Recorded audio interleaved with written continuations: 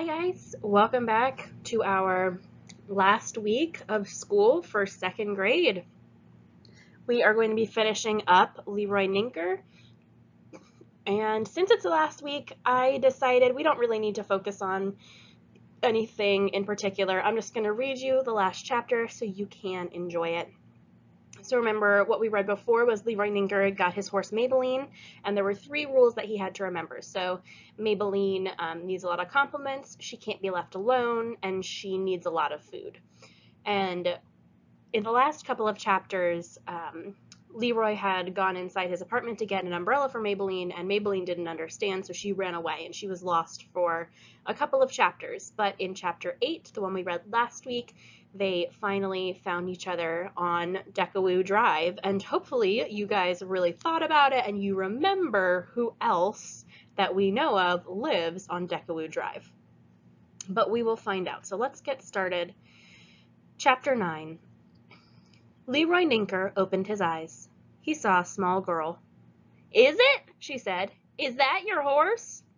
"Yes," said Leroy Ninker. "This is my horse. She was lost and I tracked her through the mud. She was lost and I found her." "Uh-huh. What's her name?" "Maybelline," said Leroy. "My name is Stella," said the girl. "Can I pet your horse?" "Yes," said Leroy Ninker. "But what this horse really likes is a compliment. Do you know how to give a compliment?" "Of course I do," said Stella. She put her hand on Maybelline's nose. She looked Maybelline in the eye and said, "You are a very nice-looking horse. You are the nicest-looking horse I have ever seen. Of course, I have never seen a horse before, but I have seen a pig. There's a pig who lives on this street. I know that pigs and horses are not the same at all, other than that they both have hooves, even though they are a different kind of hooves. You have very nice hooves, by the way." What pig lives on Decawoo Drive, guys? Who is it? Maybelline twitched her ears this way and that. She let out a pleased-sounding chuff of air. "Stella!" shouted a boy. "Stella, watch out! Horses can be very dangerous. They can kick out suddenly with their hind legs and harm the unsuspecting." "That's my brother Frank," said Stella to Leroy. "He worries a lot." Do you guys remember Stella and Frank? Maybelline put her nose up in the air. She sniffed. She whinnied and put a question mark at the end of the whinny. "What you're smelling is toast," said Stella to Maybelline. "Every morning Mrs. Watson makes toast for her pig. Mercy is the name of the pig, and she is a pig who likes toast with a great deal of butter on it. Have you ever had toast with a great deal of butter on it? It's very good." "Wait a minute," said Leroy Ninker. "Is this Decawoo Drive?" "This is Decawoo Drive," said Stella. "I have been here before," said Leroy. Uh-oh. Remember the last time he was here, he was stealing from the Watsons. Oh no. Just as Leroy Ninker finished saying these words, a woman stepped out on the front porch of the house next door.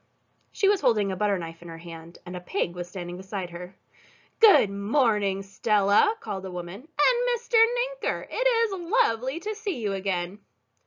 "Hello, Mrs. Watson," said Leroy Ninker. "I would like for you to meet my horse, Maybelline." "Well," said Mrs. Watson, "what a wonderful horse. She looks like a true equine wonder. You must both come inside and have some toast." "But I don't know if Maybelline will fit through the door," said Leroy. "Oh, heavens," said Mrs. Watson. "There is always a way to make things fit. Come inside, come inside." "Come on," said Stella. She took hold of Leroy's hand. Leroy turned to his horse. He said, "Come with me, horse of my heart. We are going to eat some toast." The cowboy started to walk. The horse followed along beside him. The cowboy and the horse went inside. The end. So look, we can see lots of our favorite people. We've got obviously Leroy and Maybelline, and there's Mercy and Mrs. Watson and Mr. Watson. And remember, Stella and Frank, I think is his name, they were in that book about the animal control officer, Francine Poulet. Remember that one? There were those 2 kids, and they helped Francine Poulet become an animal control officer when she got scared. So we've got all of those people who live on Decawoo Drive, and there are actually a lot more of these books.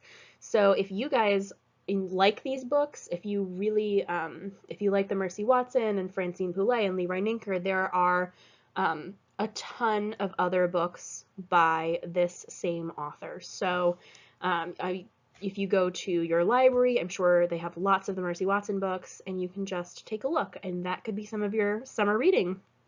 So this is the end of Leroy Ninker, Saddles Up.